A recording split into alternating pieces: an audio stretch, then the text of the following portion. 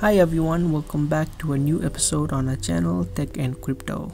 In today's episode, I'm gonna teach you how to buy Bitcoin on Zengo wallet. Keep watching this video until the end to exactly know how you can. Start off by opening up the app of Zengo, and from the home screen you need to tap on the actions button on the bottom and then tap on buy. After that, you can see all of the cryptocurrencies that you can purchase. Now tap on the Bitcoin option on the top.